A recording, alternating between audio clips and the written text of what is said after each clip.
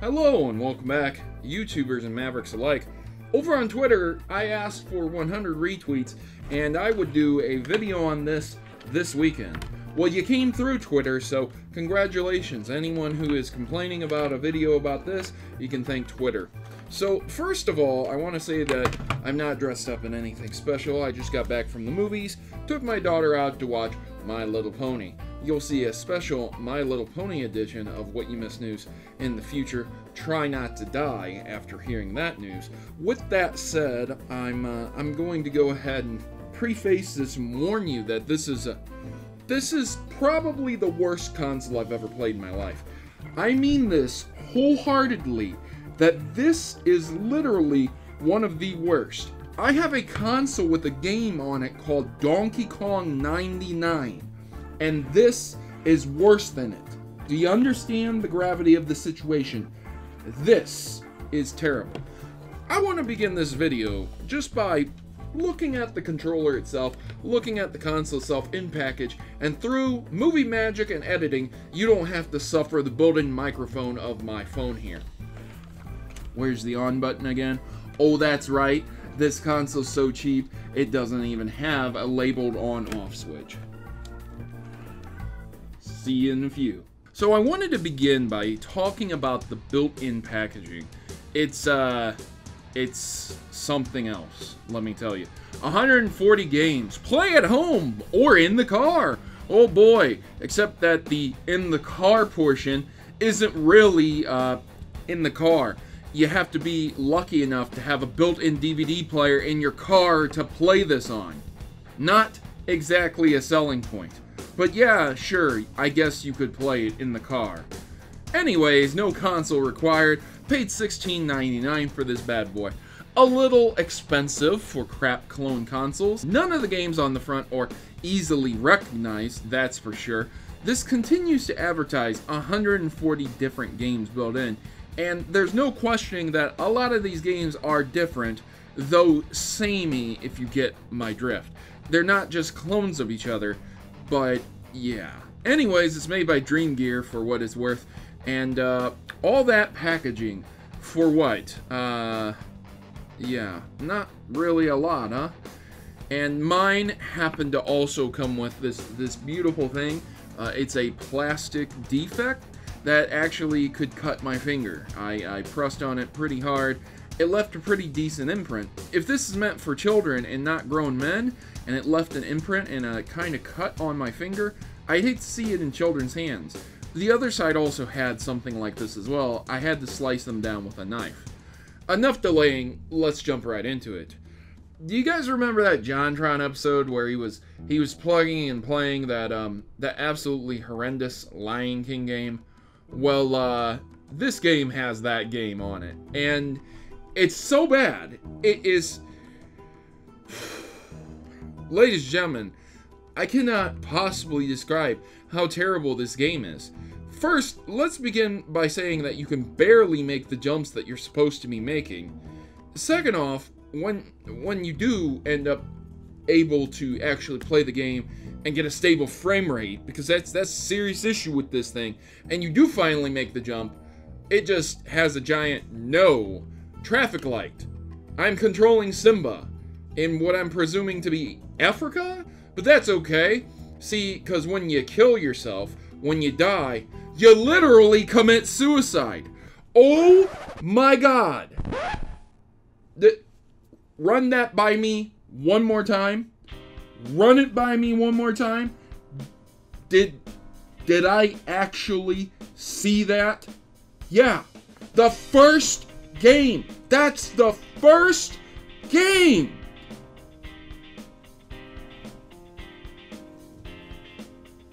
Okay. Primitive man.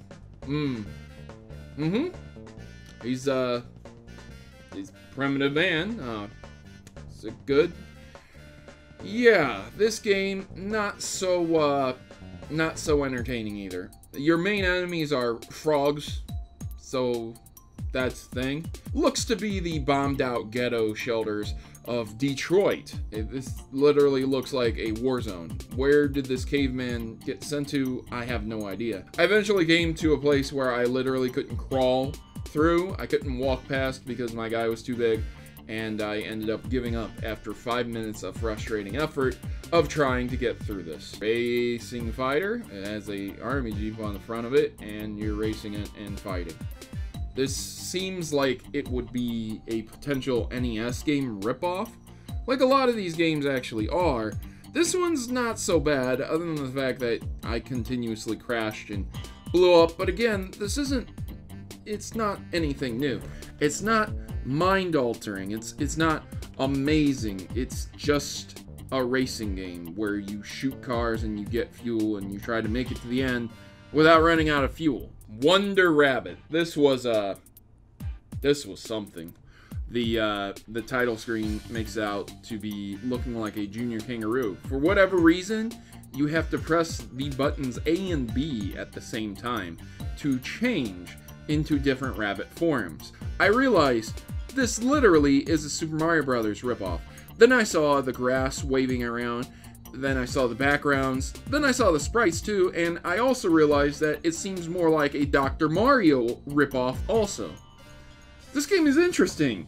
It's interesting in the fact that it's so pirated, it's not even funny. Some of the bunnies can fly, some of the bunnies can jump, some of the bunnies can throw stuff. Oh, also you can't go down ladders.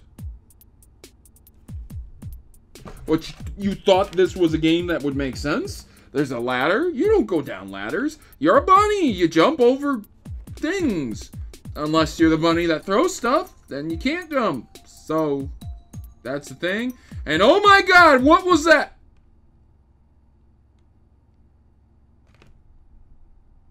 What? Next game. Maybe Extreme Rally will be a bit better.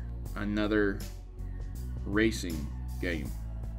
This is a racing game where you take a car and you press up and down and up and down to go.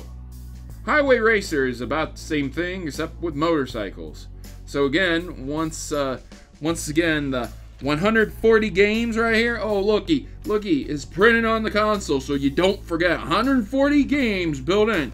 140 built-in video games.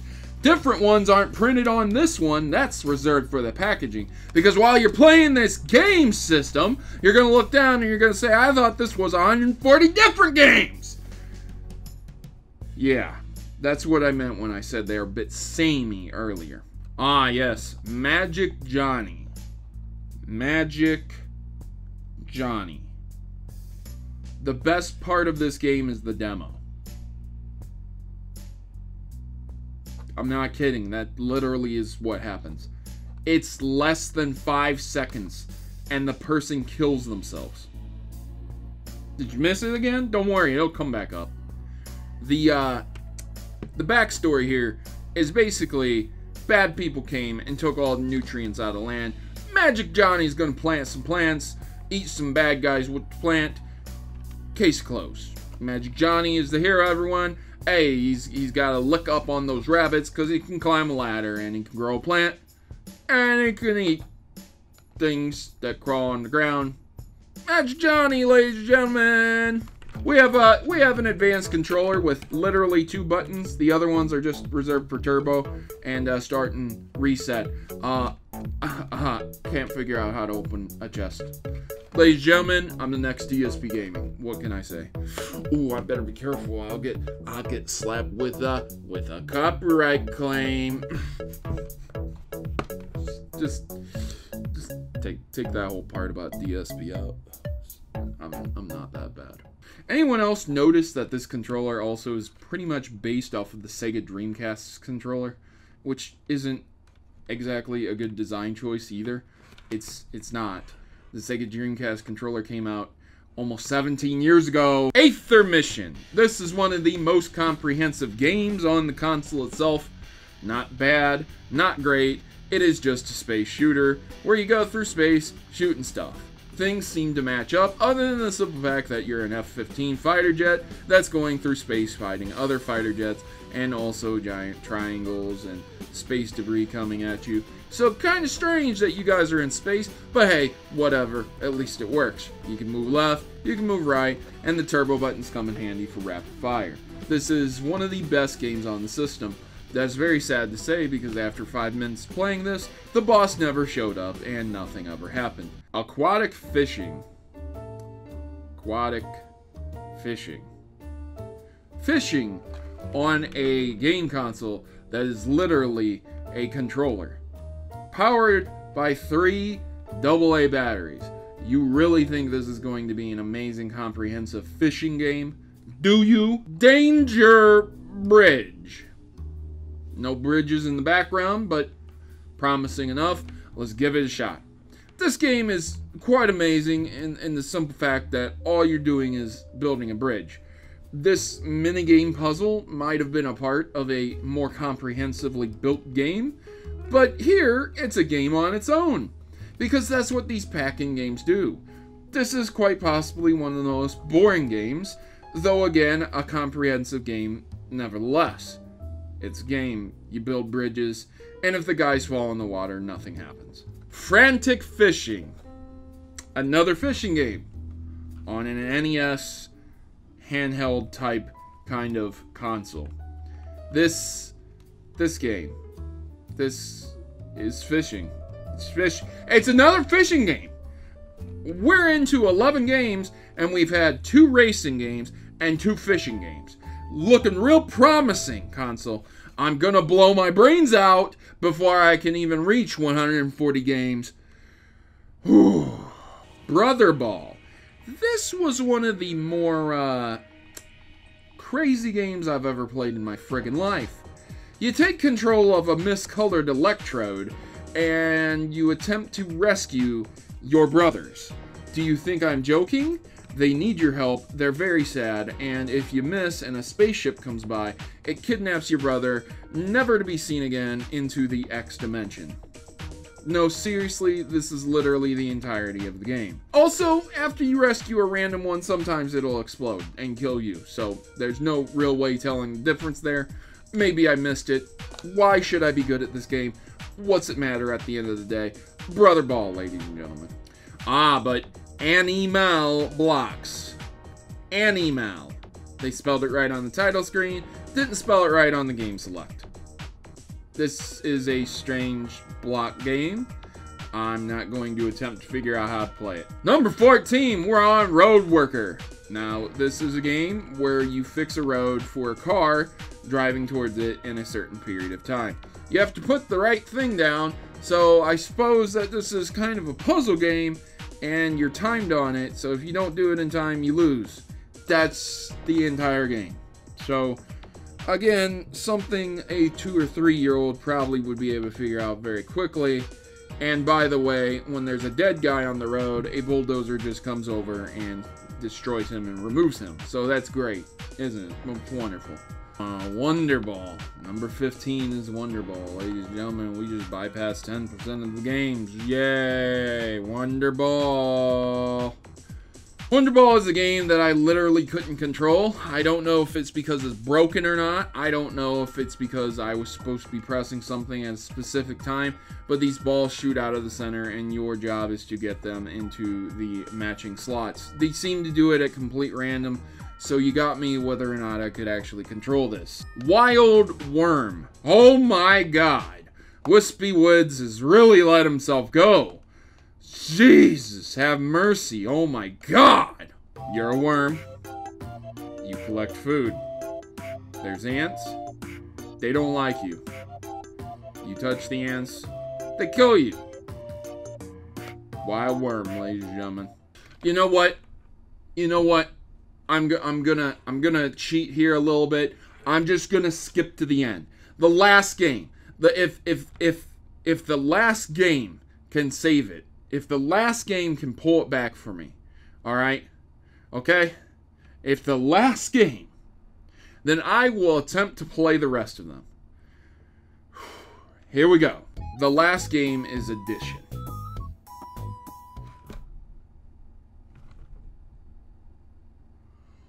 Well, why? Why is there a brick wall on a dead guy? Why? What? Why? What? I'm gonna make this short and sweet. Generally speaking, I like to give the benefit of the doubt to even the crappiest of consoles. I try to find the silver lining. But for this was almost $18 with tax. With tax, ladies and gentlemen. It is incredibly late. I have worked through the day to play most of these games. But why would I play all of them on camera if the ones I played were absolutely terrible? Some of the worst games I've ever played in my life didn't even make sense. There's a guy who's literally dead from addition. You would be better off burning $18. You would be better off going up to someone on the street randomly and saying, here's $18. Just I'm not gonna spend it on this. If you know you have a grandmother, a mother, an uncle, someone, a relative who likes to do well and give kids game consoles and stuff, tell them, save your money. Don't bother giving it to me. I know how that sounds. I know it sounds terrible, but save yourself this Christmas season. If you see this, I wouldn't even pick it up, ironically. Dream Gear, you're gonna give me nightmares. That's all I have to say, ladies and gentlemen. I hope you guys enjoyed this video. A little bit something different. If you did, leave me a big thumbs up. If you didn't, leave me a big thumbs down and let me know why. And once again, I've been your host, Protomario, and I'm signing out. I hope you guys have better dreams than I do. Dream Gear. What a joke.